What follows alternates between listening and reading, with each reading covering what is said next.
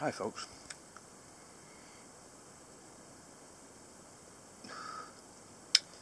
The speed of tobacco burn varies greatly.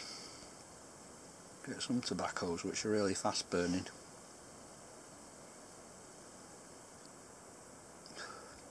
Some of the lighter ones can burn very hot, which I'm not keen on at all. Tend to be milder tobaccos, ribbon cut ones, shag cut ones. And you get the slower ones which are very often flakes, what are called lazy tobaccos. Twists, plugs, that type of thing. Tend to go out a lot if they've not been dried. And you've got the ones in between which are flakes, which are medium. It can burn hot if you don't watch it, such as the one I'm smoking now, which is Garth Hogarth Brown Flake, which is a lovely tobacco, but you've got to smoke it slowly. It's not the sort of tobacco that you can rush. If you do, it'll object and it'll get hot in the bowl. One little tip which is worth knowing for a hottish tobacco is don't give up on it. Just let it go out. If it gets really hot to handle in the bowl, then just give it about 3 minutes. And what I find is, after you've given it about 3 minutes, it's cooled down a bit. Just blow it like this.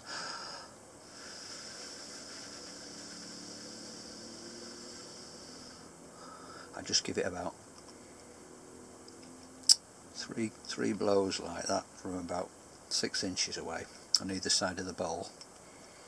Then you find that you've got a nice cool bowl. Light it again and it's okay. But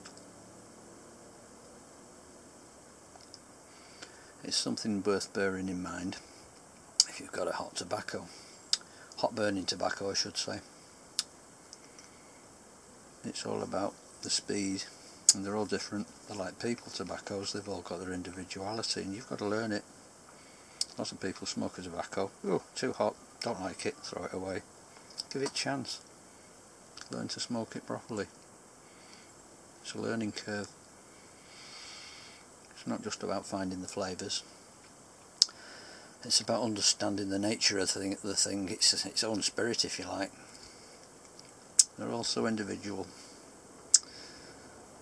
And there again, with flakes, you can fold them, put them in quite rough into the bowl, pack them rough. They burn slower. If you crumble them up between the palms of your hand or your thumb and index finger, they'll burn quicker, burn hotter. So there again, it's about understanding the tobacco. That's part of the pleasure, really. They're all very different. This stuff is amazing. This brown flake, it tends to go to the point of extinguishing itself, and then a couple of puffs and it's going again. So just experiment, like when you're mixing the tobaccos to get the flavours. Same with the heat, the burn rate. Experiment if you've got a really slow one, speed it up with a thinner cut tobacco, and vice versa. Just a few thoughts anyway. Thanks for watching, guys. Have a good day.